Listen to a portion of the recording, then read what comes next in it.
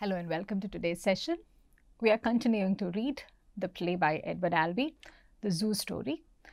We started looking at the outset of the play and the background where in this one act play, Jerry is a lonely man who is encountering, but deliberately striking a conversation with another man, Peter, in New York City's Central Park, and Peter is being compelled to have a conversation with Jerry, and this entire one act play is about how things take an ugly turn towards the end.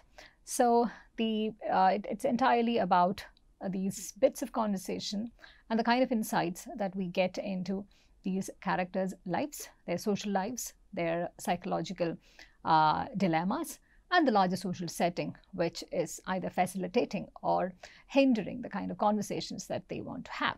So it's in some fundamental ways, it is about a certain man who is stuck in the social world where he's unable to make contacts, personal contacts, he's unable to connect to people, and hence he's forced to have these very artificial ways of, sometimes even very forcibly connecting with people whom he randomly meets around him. So we will take a look at the play. I'm sure most of you have already gone through this text and you do have a sense of how this plot progresses. So Jerry tries to ask very personal questions. It makes Peter quite uncomfortable because it is quite unlikely in his setting to have such intimate conversations with strangers. But Jerry seems to be having no inhibitions, no inhibitions whatsoever in asking either about his family or, whether he's planning or not to have another child, or even, about how much he earns a year. So all these things seem quite out of place, though these are very ordinary, mundane questions. They seem quite out of place given that, they are just two strangers who have met and there's no background for them to have a conversation like this. And it's not even like not even like a random park conversation.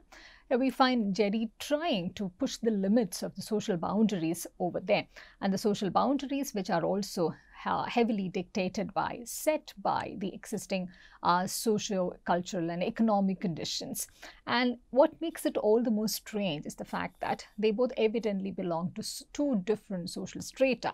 So there is a limit to the kind of conversations that they can have. It is Peter who's very conscious of these boundaries, and the discomfort emanates from that. So this discomfort is what the play also capitalizes on, the discomfort which leads to a tragedy, which is a personal tragedy and by extension, the tragedy of the social conditions in which the play is set as well. So the conversation that Jerry begins to strike this conversation with Peter, and it's about the zoo. He wants to tell a story about visit to zoo. And after having asked certain personal details which makes Peter uncomfortable, he again comes back to talking about the zoo. Yeah, the zoo, something about the zoo. You mentioned it several times. Zoo, yes, the zoo. I was there before I came here. I told you that. Say, what's a dividing line between upper middle class and lower upper middle class? Yeah. So we find the class question emerging very centrally in the zoo story as well. If you look at all the other plays that we have discussed so far as part of this course, we find that the question of class, and sometimes it's mixed with gender, sometimes it is evidently mixed with race. We find the class question at the heart of all of these plays, and this the incidence of class becomes a big deal, particularly because of the changing economic situation, the changing economic situation, which obviously privileges certain kinds of classes. And it is also about, sometimes about lineage, sometimes about individual capacities. And we find it operating in multiple ways, that, there's no one formula, one template which can accommodate and address these questions. We find class operating, for instance, in a very different way in Emperor Jones, where it is also mixed with race. And in a play like All My Sons, we find that two families, they in some sense belong to the same social class, And they also used to belong to the same economic class because they were business partners to the two families. But we find that, there is something underneath that in terms of individual value systems, in terms of individual responses to situations, that also makes this divide come in and manifest in many different ways. So the class question is deeply embedded in the socio-economic situation of most of these plays, and they further accentuated either by the family differences or the psychological individual differences, or due to the peculiar situations into which each of the characters find themselves in.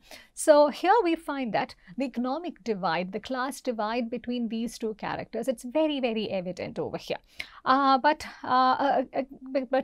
it's very evident, but Peter is also, he does not want to acknowledge that in any way. So there is a kind of a denial, despite knowing that there was a difference. Peter's discomfort initially is triggered by the fact that here is a person who looks different, who's almost like an other in that context.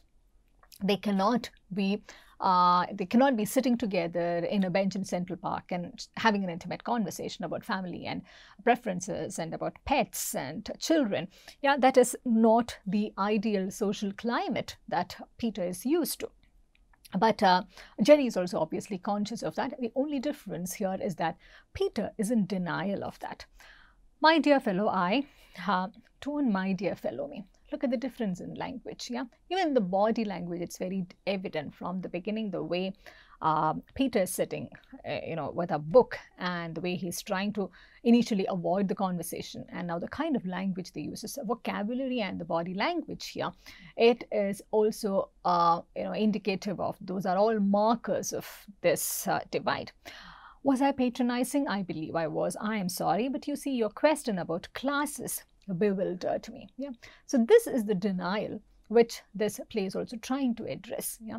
Even while inhabiting and accessing the privileges which are part of this, which are become available because of this class divide to certain sections of the society, Peter can also afford to ask this politically correct question. Also, he can afford to be rightly bewildered by the mention of class.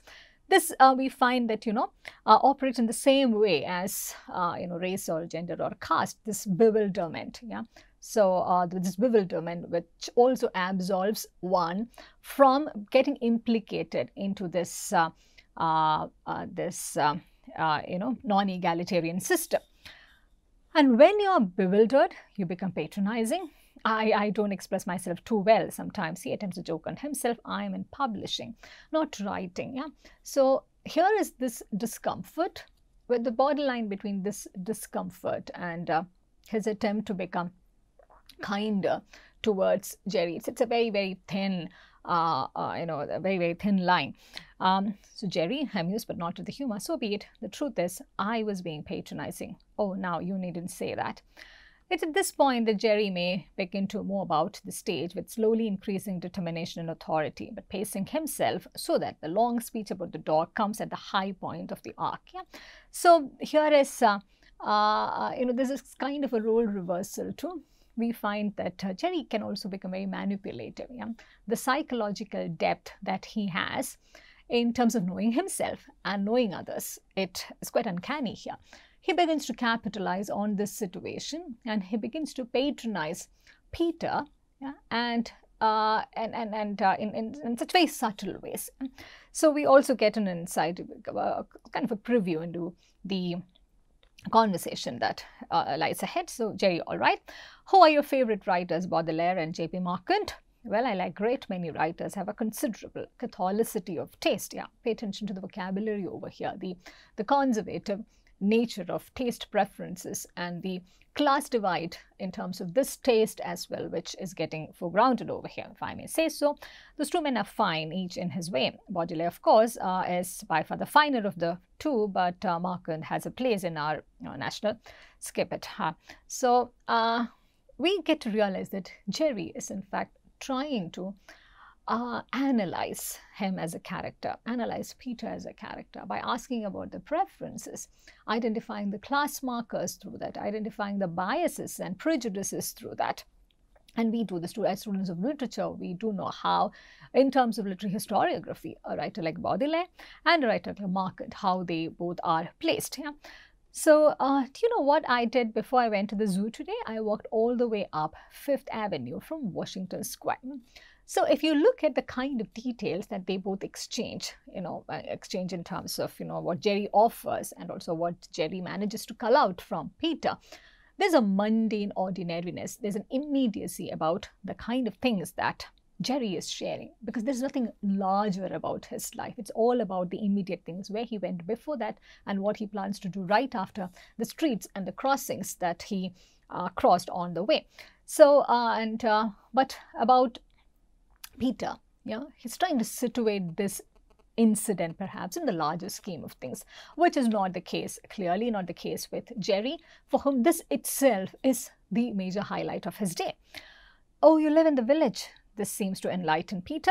No, I don't. I took this subway down to the village, so I could walk all the way up Fifth Avenue to the zoo. It's one of those things a person has to. Sometimes a person has to go a very long distance out of his way to come back a short distance correctly. Yeah. There's something very Sisyphean about this exercise that Jerry is doing. Yeah?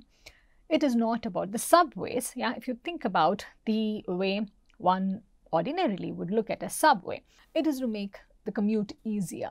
It's to lessen the distance, to lessen the time taken to cover a distance. Yeah, so it's all about convenience. It's all about saving time. But here we find a person who, in a very Sisyphean way, he takes the subway. He takes the subway down to village so he could walk up the Fifth Avenue to the zoo. He's taking a roundabout way in order to come back a short distance correctly. It is something that entirely beats the rationality of the economy within which the setting of the play is placed. Yeah.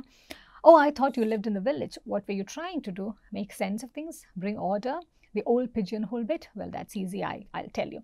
So here we also find that while Jerry's questions are very pointed, while there is, of course, a subtle analytical framework which is at work in the background, because we as readers, we are also trying to analyze and interpret this, Jerry is trying to, there's something very, very, very metatextual over here.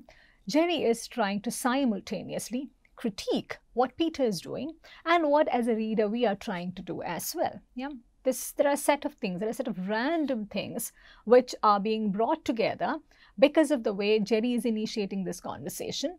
And as readers and as a participant in that conversation, Peter, what the reader as well as Peter are trying to do is to bring order, to make sense out of things. This is also cutting across, this is also trying to majorly challenge the way in which one tries to read text, yeah, about trying to make sense, about trying to bring order. These things cannot be random. There has to be a way in which one will connect to the other. That is the thing that Jerry is critiquing over here. The old pigeonhole bit, well, that's easy, I'll tell you. I live in a 4-story brownstone rooming house on the Upper West Side between Columbus Avenue and Central Park West.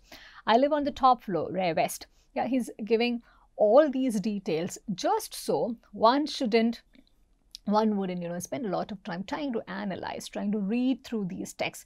The Sisyphean exercise of him taking the subway and going all the way, till the village so that he can walk a shorter distance, yeah, that is something which will not make sense to a modern mind, yeah, because it entirely beats the economies of almost everything which is part of modernity.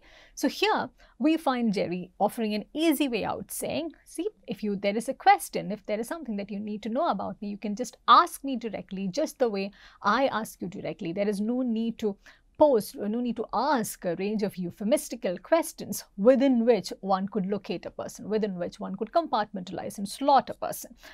So I live on the top floor, rear west. It's a laughably small room, and one of my walls is made of beaver board. This beaver board separates my room from another laughably small room. So assume that the two rooms were once one room, a small room, but not necessarily laughable. And look at the placing of the word laughable. Yeah, you can also, run this in your mind and figure out who is laughing at who here. The sarcasm comes out of the intense humiliation and the intense biases and prejudices to which a character like Jerry perhaps has always been subjected to. The room beyond my beaver board wall is occupied by a coloured queen who always keeps his door open. Well, not always, but always when he's plucking his eyebrows, which he does with Buddhist concentration. This coloured queen has a rotten teeth, which is rare, and he has a Japanese kimono, which is also pretty rare. And he wears this kimono to and from the John in the hall, which is pretty frequent. I mean, he goes to the John a lot, yeah. And again, pay attention to the vocabulary, the kind of registers which are being used over here. He never bothers me, and he never brings anyone up to his room. All he does is pluck his eyebrows, wear his kimono, and go to the John. So this is his life. These are the kind of people who are there in his quote-unquote neighborhood. Now, the two front rooms on my floor are a little larger, I guess, but they're pretty small too. There's a Puerto Rican family in one of them, a husband, a wife, and some kids. I don't know how many. These people entertain a lot. And in the other front room, there's somebody living there. I don't know who it is. I've never seen who it is. Never, never, ever. Yeah? It's a microcosm of another kind of life, which is on the other side of the city, which is on the other side of the lives that people like Peter inhabit. And this microcosm is also, it also symbolizes in so many ways the melting pot that America is, the cultural diversity that it promotes, and the flip side of it, yeah, and the flip side of it, which which also accentuates the class divide. There is a superficial diversity, but underneath that, there is evidently a diversity, but underneath that, there are also a lot of non-egalitarian ways in which the system operates. Peter's embarrassed with these details. It's nothing fancy. It's nothing, exotic or fancy about this. And he obviously is an intelligent man who can also sense the darkness underneath it. Why do you live there? I don't know. It doesn't sound a very nice place where you live.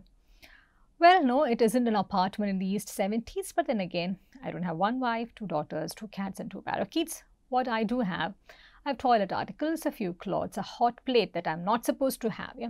So look at these details. Yeah. It almost looks as if he's been waiting for this one moment to pour out all the mundane details of his life. Yeah.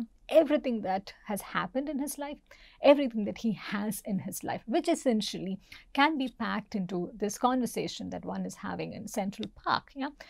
While for somebody like Peter, this is only one lazy Sunday afternoon, which is not even, part of his mainstream life, part of his core life. Yeah. This seems to be life itself for Jerry. This seems to be that one opportunity where he can make a carnival out of his life. Yeah. So a knife, 2 forks, 2 spoons, 1 small and large, 3 plates, a cup, a saucer, a drinking glass, 2 picture frames, both empty, 8 or 9 books, a pack of pornographic playing cards, regular deck,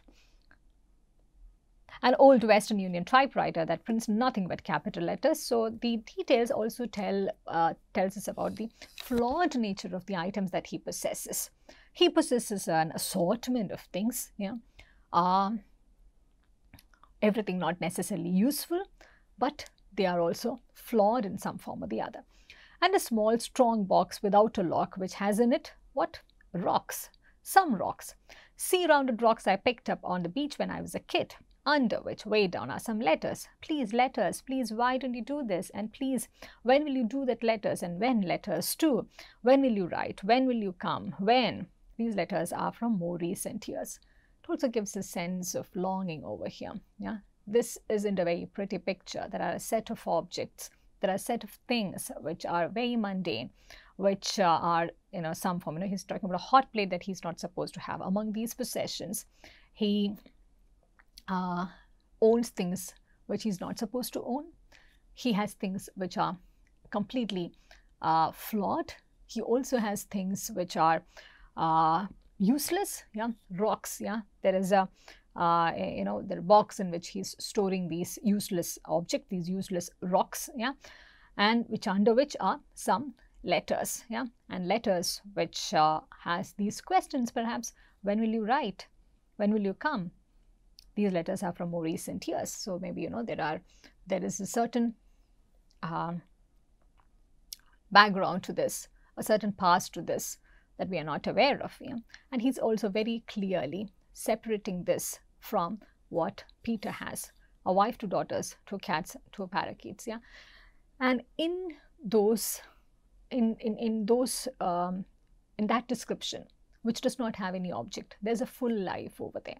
Yeah, because an apartment in the East 70s, as he puts it, yeah, that has that picture perfect life. It's an ideal life compared to these random many objects and the useless and the flawed things which Jerry's apartment has. Yeah, so this contrast is very, very evident over here, which is why perhaps, you know, when Jerry was asking these questions to Peter. Now, if you go back to the first segment of this play and read it, the questions are pretty much straightforward, to which he has very straightforward answers about which he can be entirely proud of, you know, very reputable answers, very answers which could, you know, accentuate his position in the society, but still that makes him uncomfortable. Yeah, and you do find the abstract nature of class divide over here. Here, Jerry is the one who should be embarrassed about the kind of life that he is leading. These are the details which should make one uncomfortable. But on the other hand, the discomfort that Peter faces is largely because, you know, there's an intrusion into his world. There's an intrusion into his privacy. So the play, in that sense, as it you know, grows, it's also asking questions about privacy and how there is an inherent privilege built into it. There's an inherent class angle and an economic status built into it. Yeah? So Peter stares glumly at his shoes then. He doesn't know how to respond. This is clearly the most different conversation, the exotic conversation that he's had in his entire life, perhaps, about those 2 empty picture frames. Now he's also getting curious about Jerry's life. I don't see why they need an explanation at all. Isn't it clear? I don't have pictures of anyone to put in them. Your parents, perhaps a girlfriend. You're a very sweet man, and you're possessed of a truly enviable innocence. These are the expectations, which have very, again, you know, which have markers of privilege as well.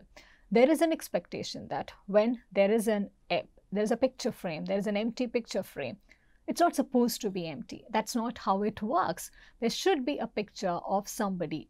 This also operates with this assumption that one takes for granted in most societies, that everyone will have somebody whom they can, you know, put within a picture frame, you know, someone whom they can, you know, allot a space for. And that is not the case here, we find. You know, it's not as ordinary, as naive as it looks like. And Jerry also, you know, now we find Jerry is the one who is getting a bit condescending over here due to the circumstances, which clearly, because of the same reason, does not offend Peter either. You're possessed of a truly enviable innocence. And this is a kind of innocence that somebody with Jerry's background cannot even afford to. Yeah. But good old mom and good old pop are dead, you know. I'm broken up about it too. I mean, really. But that particular vaudeville act is playing the cloud circuit now, so I don't see how I can look at them all neat and framed. Besides, or rather, to be pointed about it, good old mom walked out on good old pop when I was 10.5 years old. She embarked on an adulterous turn of our southern states, a journey of a year's duration, and her most constant companion, among many others, was a Mr. Barleycorn. At least, that's what good old pop told me after he went down, came back, brought her body north. We'd received the news about Christmas and New Year's, you see, that good old mom had parted with the ghost in some dump in Alabama. And without the ghost, she was less welcome. I mean, what was she? A stiff northern stiff.